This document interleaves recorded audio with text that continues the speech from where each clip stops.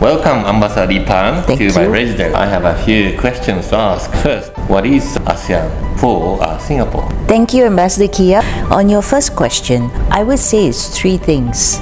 First, it's our strategy to develop a habit of cooperation in our region and to bring our region closer together so that we learn to work together, prosper together, and in the process, we keep our region peaceful and stable.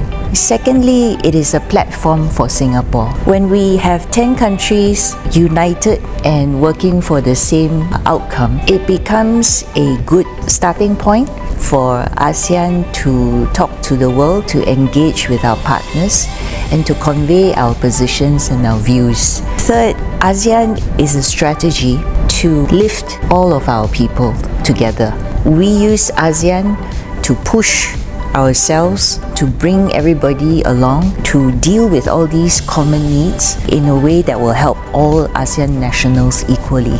What do you think of Japan's cooperation with ASEAN? I think that over the 50 years together, Japan has been very supportive of ASEAN's development. I think that shows that Japan is a friend through thick and thin. We know we can count on Japan, so we're very grateful for that. As ASEAN further develops, what is your hope and expectations for ASEAN-Japan cooperation for the future?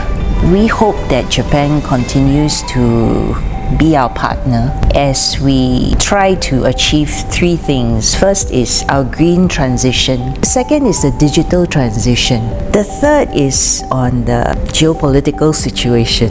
ASEAN has the youth, has the drive, has the resources, and I think it would be a wonderful partnership. That is something that we should continue to work closely together. Thank you for sharing your vision. Peaceful and prosperous ASEAN, Japan, Indo-Pacific and the world. Yes. Let's achieve together. Yes, we can do it.